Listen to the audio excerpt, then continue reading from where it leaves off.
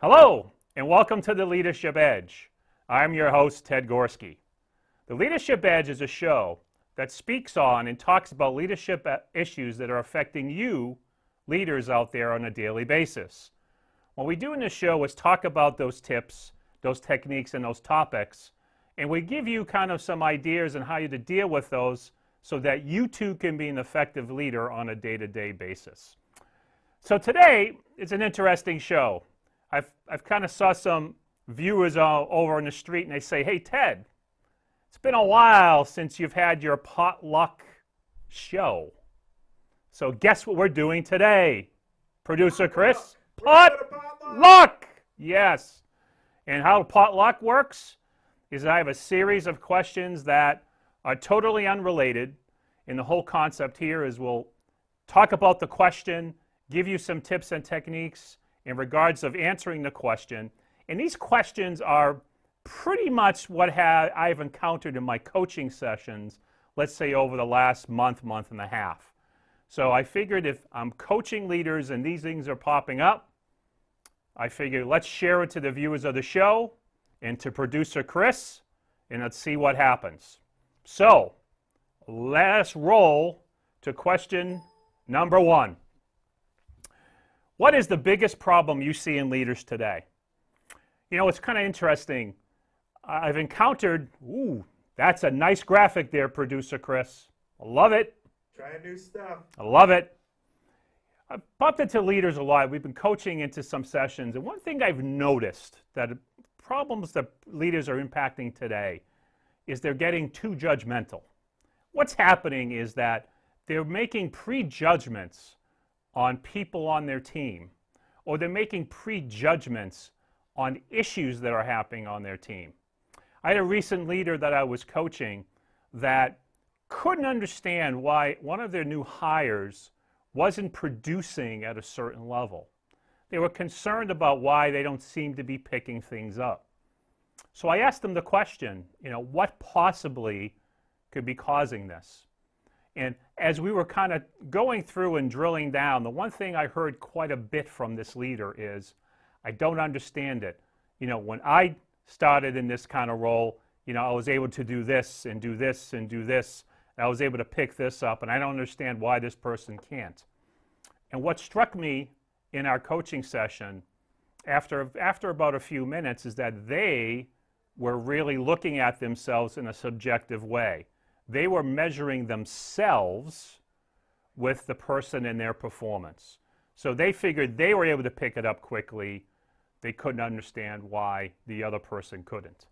So I asked them to take themselves out of the situation and look at it from a 25,000-foot level. So I say to you as leaders out there, are you being somewhat subjective when you're looking at things? Are you kind of really measuring yourself against others and saying, I do it this way, I don't understand why they can't? More importantly, though, what you need to do is you have to be more objective when you're viewing things. When you're viewing performance, or if you're viewing performance that's not happening, try to understand why that's happening and not to be subjective and looking at it from your perspective and how you do it. Very, very, very important step. So, jumping now to question 2. What's one thing a leader can do today to be more effective? What's been interesting is, I love that graphic, Producer Chris. You're welcome. Is that, one thing that leaders can do to be more effective is to be curious. In my coaching sessions, what's been interesting is when I'm working with leaders, they seem to be stuck on not really, they're looking at things in a face value perspective. They're not curious to find out why potential things are happening. I always ask the question, what's missing? And leaders tend to they get lazy, is pretty much what I'm getting at. What's real important to be more effective is you can't have lazy thinking. You got to be able to look outside the box to try to find out why something is not happening. So my biggest, tip here is for you to really look at it, be curious, don't get lazy, follow up, look for information. A second part, I'll say this too, is be better listeners. One of the things I've noticed with some of the great leaders I coach is they're fabulous listeners. They're able to pick things up and able to kind of deal with stuff. You get my drift, Producer Chris? I get what you're throwing out there. See, this is why with Producer Bill would have not answered it that way. That's why you're moving up the scale in producership. I'm telling you that. Well, I tried very hard. I learned a lot from you. Yeah. Just a few good shows and you can see what happened. So let's jump to question 3. Can you provide a tip for new leaders? Absolutely. One of the things I've always talked about my new leaders is that your goal is to build relationships. Your goal is to go out and build relationships in the organization because you're going to need to cash them in when you need them. One of the things I notice with new leaders is that they fail to do that, or they're so hung up on, hey, where's the hand? Where's the hand? Oh, there you go. Very good, Producer Chris. Right, building relationships. It's key. I think one of the reasons in my career, I grew in organizations and moved up very quickly is I had the ability to reach out to different parts of the organization and build relationships. You see, as new leaders, you're in the people business. And part of people business is building relationships. The most successful leaders I coach have that innate ability to build relationships throughout the organization because you'll never know when you have to cash those chips in. So new leaders out there, build relationships in your team and outside the team because there'll be many times where you're going to need to leverage those to get things done. So, question 4, how do I improve my problem-solving skills? You know, one of the things I've noticed with coaches or the leaders I work with when I'm coaching them is problem solving is a vital skill for any leader to have. And especially with some leaders, they're not necessarily verifying information. And what's interesting is I had a recent coaching session when I asked a certain new manager about some information they got. And when I asked them, like, where did they get it? How did they verify it? They kind of told me they talked to Mel in the mailroom. Now, you know, Mel in the mailroom is great, but it's not necessarily where I think the plethora of information is. But they're a really nice person. They are very nice, Chris. They absolutely are. And we love all the people in the mailroom. But more importantly, though, as a leader, you need to really verify your data. Because bad data means bad decisions, right? So the key thing here is you need to verify. So as a leader, to improve your problem-solving skills, what I say, verify your data and get information. Verify it, gather more information, because great information and good information means better decisions. So we don't want to discount Mel in the mailroom, but we have to verify it at all levels. Like, my checks. There you go. There you go. And as one wise past president said, trust but verify. That's your role as a leader. Question 5. I see myself as a realist, but others see me as negative. Any tips on developing a more positive approach? I wrote this one down because I've encountered several leaders who have told me this. And what's kind of interesting is they really have an approach where when issues are coming to them, they can easily see what's not working versus what can work. It's kind of like Producer Bill, my old producer. It's not like you, Chris. Nope, I actually will make things work. You do. So as a leader, it's important that you kind of look at why something will work versus why something can't. Because what you're training the people who directly report to you do is that if they start to realize that you're going to continually poke holes and not giving them any positive feedback, they're going to reach a point and say, I know what this person's going to say, so there's no reason for me to bring up this potential option or solution. Been there, done that. And the key thing here is that as a leader, you want to bring in, here's that word again, plethora of options so you can make better decisions. So I challenge you today, starting after you watch this show, that anytime you're dealing with situations, look on why something will work before you poke holes in it. Question 6, this is for you, Producer Chris. How can you claim the #1 producer spot for the show? Oh, this is easy. By working hard. And? listening to you. Oh, this is why you're moving up, my friend. And those fabulous graphics. Upgrading the show. That's what we're looking for. It's always an upgrade. Proactive upgrading is what we're looking for, my friend. Always. So, a great addition to the Leadership Edge team, Chris. Let me tell you that. Thank you, sir. Next question, question 7. How can I better empower people? Well, the key thing about empowering is your ability, part of empowering means delegating down, but empowering also means when you empower individuals to share responsibility, but more importantly, share the rewards. Being able to feel comfortable enough to do that. Effective leaders have that knack of empowering people effectively. And when they do that, great things will occur. But you as a leader have to know when to let go. And if you do that, it's going to be a very positive effect of the person you're empowering. Your time management will be positively impacted too because you're delegating stuff down. But here's the key tip, and it's an interesting point I'm going to make here, because this has happened to a leader that I've recently coached last week, is they were struggling with empowerment. And what they were doing was still kind of like micromanaging in kind of an indirect way. Not heavy micromanaging, but still kind of there. And what they forgot to realize is that their innate ability was to solve problems. So when they heard something, they would try to solve it.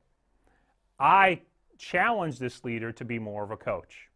That I didn't want them to share the necessary solution, but I wanted them to coach the person, the other leader they were working with and trying to develop, to find the solution or find the answer. So to better view your empowerment, don't provide the answer. Let the person that you're developing find it for themselves. You'll see when you do that, you're going to get better results in terms of your empowering. So I challenge you to do that for your leaders. Question 8. Being trustworthy and being influential. What is the connection? Now, I bring this up because this actually happened in 2 of my coaching sessions in the last week. Trustworthiness means your people trust you not only to come to you with important information, they know that you'll keep things private. But trustworthiness also means keeping your word, meaning if you say you're going to do something by a certain date, you're going to get it done. So it doesn't just mean keeping secrets, it means honoring your commitment. Well, it's important to be able to keep your secrets, but also it's important to get things done when you say you're going to get things done. That is going to help you become more influential. Because if you don't keep your word and get things done, it's going to impact you in a negative way. So there is a direct correlation here, but it's important for you as a leader to look at trustworthiness more than keeping secrets. It's about keeping your word and getting tasks done. And if you're struggling with keeping your word and getting tasks done, you need to look at it. You need to look at your time management skills and look at your empowerment like we talked about in our last question. Are you empowering people effectively to do what they need to do? Question 9. What is the importance for leaders to slow the game down? Unique concept. What's interesting is you're working in an environment in the office. It's dynamic. It's running around. Just like here, producer Chris. That's right. A lot of things going on. All the time. All the time. But as leaders, it's important for you to be able to slow the whole process down. It reminds me of 2 great basketball players once they were interviewed. You may have heard them, Larry Bird. I heard that guy. Yeah. And they asked a question. One of the reporters asked him a question about how does he see the court when he's out there? Why does he kind of see people open where other people couldn't? And he said a very interesting answer. He says, when I'm in the game slows down for me. Meaning, despite all the chaos that was on the court, with all those players kind of running around, Larry Bird had the ability to be able to slow things down so he could see when people are open at certain points, which then allowed his pinpoint passing to occur. What's interesting is Magic Johnson also he said the same thing when a reporter asked him that question. Two great athletes, two great basketball performers and players talk about slowing the game down. Same thing for leaders. If you're living in a dynamic environment, there's a lot of things going on. Your job as a leader is to kind of slow things down so you can see other solutions, see other opportunities, and maybe see some other problem-solving issues that you may not have seen before. So the key thing is take a breath, slow down. I talked to two leaders about this, especially they're running at a very high, very fast pace, about the whole concept of slowing down. That when you're kind of in that moment, be in the moment and not be swept up by it. So slow the game down. It's going to help you make better decisions.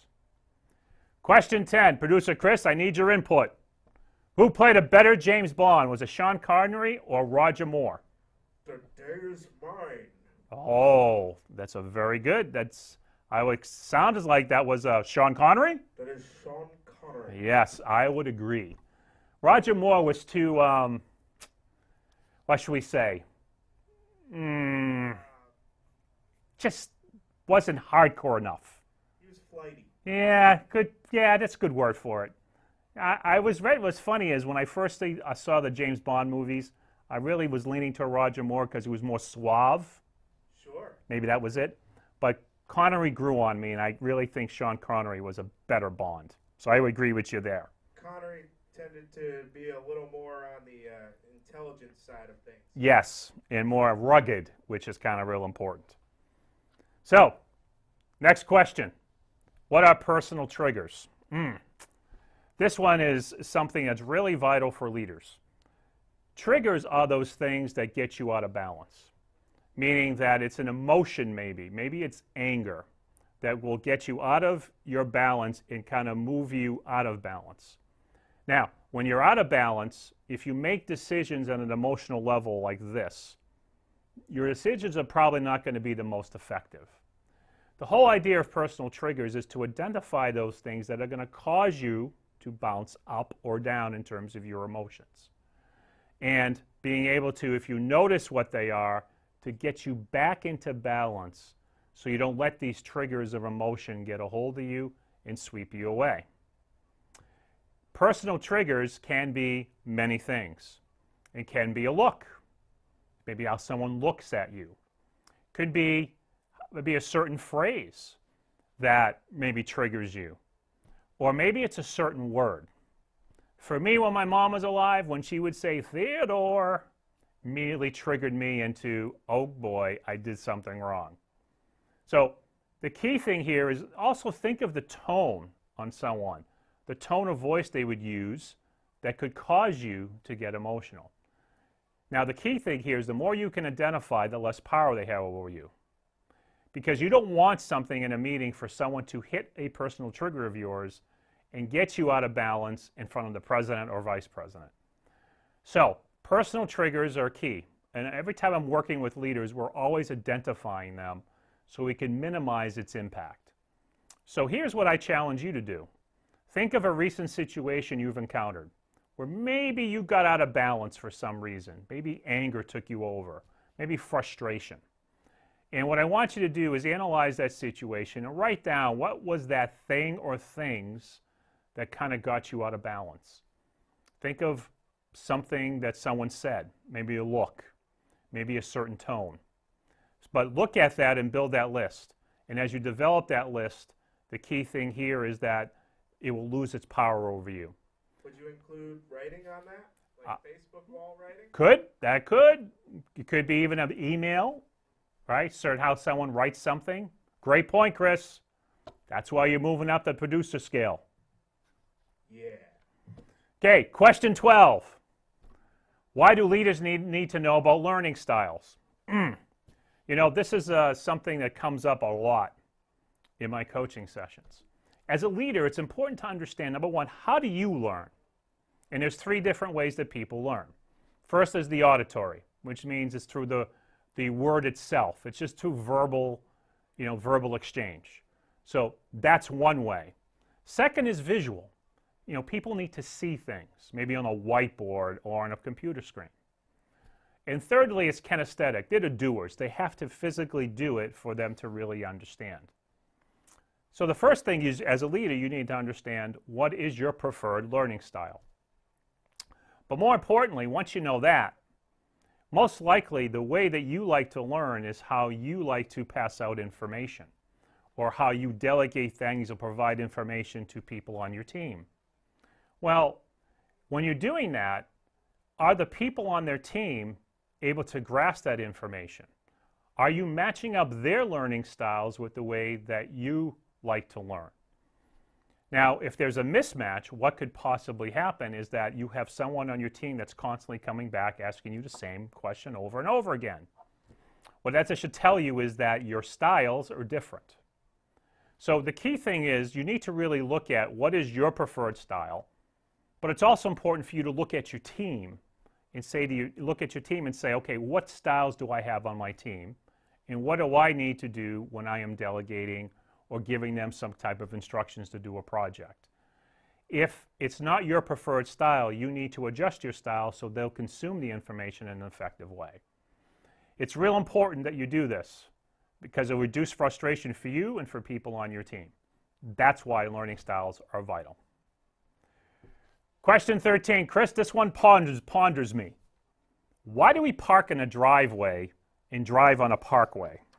That has been vexing me for years. I still don't know why, but I figured I'd throw it out and try to just ponder an answer. But it always confused me. But needless to say, we'll continue on. Question 14, why are energy levels important for leaders? Well, energy levels are important because energy helps you make better decisions. Energy helps you to be more patient. Energy helps you to be a better listener. We all have an energy cycle. We all have energy levels, just like levels in your gas tank. When your energy is full, you're a better listener. You're a better decision maker. You have more patience. What? Yeah. See, your energy's low there, Producer Chris. I need more coffee. There you go. Coffee always helps. But if your energy's really low and you're past E, decision making is poor, listening is poor, and you don't have any patience. Now, how does that affect you as a leader? You can tell. It's going to make you very ineffective.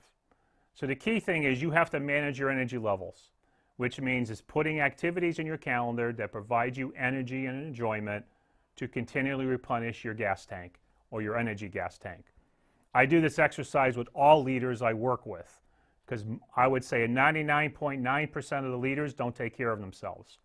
And what we're talking about here is you taking care of yourself so you can be a better leader. And lastly, our last question. Well, it's more of a thought. There are three types of people in this world. People who watch things happen, people who make things happen, and a third type, people who don't know what the hell just happened. Okay, what we're talking about here in the Leadership Edge is making things happen. We want you to be part of that group because those leaders are very proactive and get things done. So you'll see these three types on your team. The key thing is you want to build that proactiveness and you want to be the person who makes things happen. So there you go. There's 15 of our potluck questions today to get you leaders thinking about those things that can make you better leaders. So in wrapping up today's show, if there's anything we can do to help you with your leadership needs, please feel free to reach out to us at www.getyouredge.com, and we'll be more than happy to talk to you to see what we can do to help you with your leadership needs. So again, I'm Ted Gorski, host of the show. Thanks for tuning in to today's Leadership Edge. See you next time on the Leadership Edge.